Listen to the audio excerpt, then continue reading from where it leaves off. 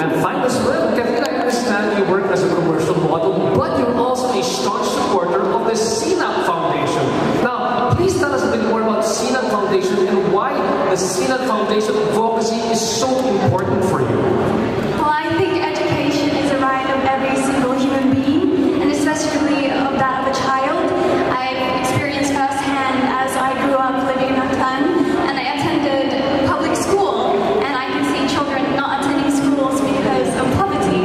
So my family and I opened up started a not-for-profit organization called the CNAP Foundation, and we aim to uplift economically the community by providing free access to books and educational resources. And by that, we created a library. So that is why I'm a staunch advocate for education as well. What a wonderful advocacy. More power to you, especially during this time of the pandemic. Round of applause, please. Ms. Kathleen Paton, candidate number 38.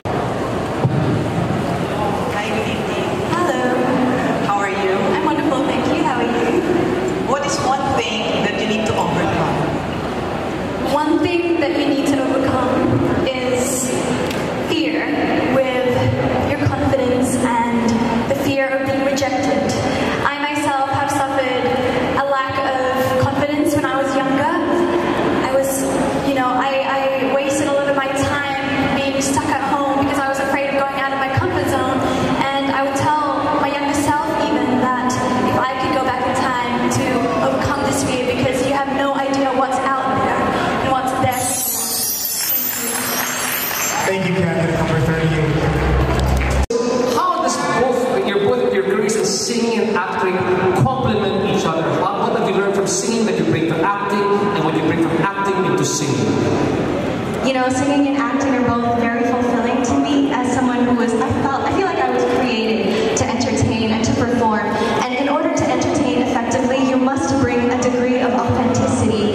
In both music and in acting, you offer yourself a vulnerable being for other people to not only relate to, but also offering them an outlet of emotions that they can listen to, songs they can listen to, movies that they can watch repeatedly that help them to process through the various emotions and seasons in their lives. So basically, what they have in common for me is number one, fulfillment, and number two, relatability to people. Thank you. Thank you so much. That was quite a mouthful. I love authenticity and vulnerability. Again, thank you so much, candidate number 8, Emmanuelle Vera. And